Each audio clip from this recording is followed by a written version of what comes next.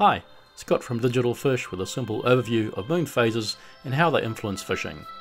The moon directly affects the tides, which in turn affect fish feeding behaviour.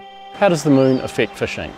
The moon affects tides through its gravitational pull, and the sun to some degree as well. When the moon and the sun are on different sides of the earth, or when the sun and the moon are on the same side compared to the earth, relative to the earth, this exerts the strongest pull on the tides, and so also the strongest tidal flows as well. One of the best theories I've heard that explains how the moon affects the tides and therefore fish behaviour was from the late Eric Mormon, also known as Lethal.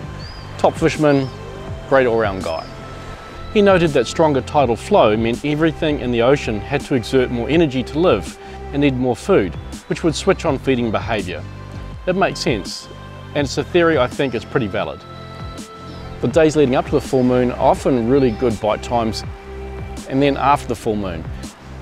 For some strange reason, on the day of the full moon, bites seem to drop off. It's not a hard and fast rule, but this is observed by quite a few fishermen in different situations. The new moon can also influence a strong gravitational pull on the tides, and so can also create really good bite times. When the moon is at a 90-degree angle between the earth and the sun, we also get bite time periods, although the bite may not be as strong. The best bite times often coincide with the last 2 hours of the outgoing tide. How do I use this information?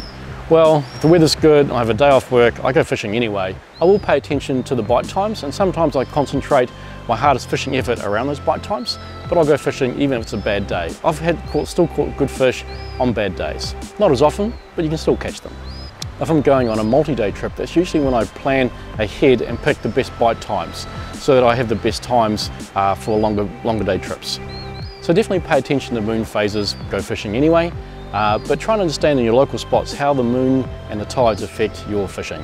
When you can crack the fishing code, it's a great feeling. Where can you find a moon phase calendar? Check out the Maori fishing calendar on FishingNet, or Tides for Fishing, or Catch Fishing.